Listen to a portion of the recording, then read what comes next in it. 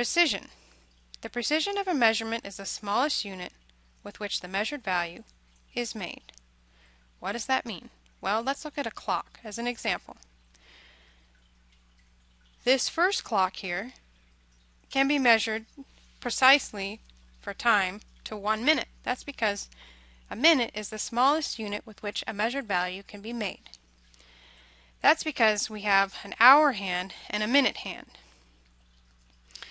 The second clock here is the time can be measured precise to 1 second because on this clock with the second hand, the smallest unit with which a measured value can be made is 1 second.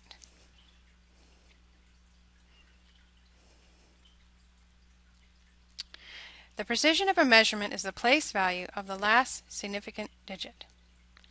In a set of measurements, the measurement with the last significant digit and the largest place value is the least precise measurement in the set. Let's look at an example. 3,700 inches again. The precision of this measurement would be 100 inches. Since 7 is the last significant digit, the digit furthest to the right that's significant, and 7 is in the hundreds place. So this measurement is precise to 100 inches.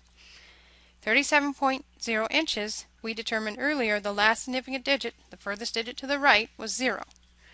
So this one is actually precise to 0.1 inches, since its last significant digit is in the tenths place. The greatest possible error is 1/2 of the smallest unit on the instrument on which the measurement was made, which is basically just half of the precision, right? Because the smallest unit of measurement that the instrument would have would be the precision.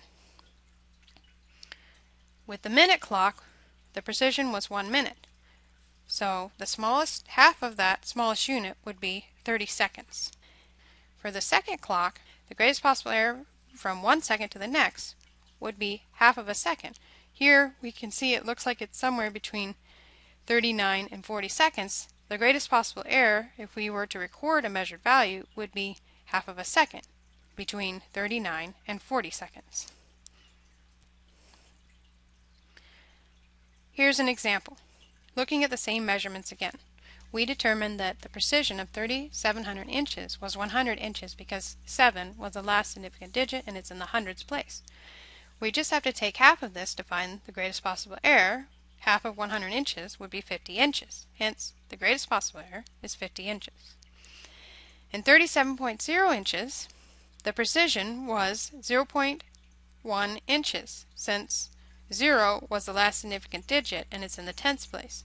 Half of 0.1 inches would be 0.05 inches. Hence, the greatest possible error is 0.05 inches, since the precision was 0.1 inches.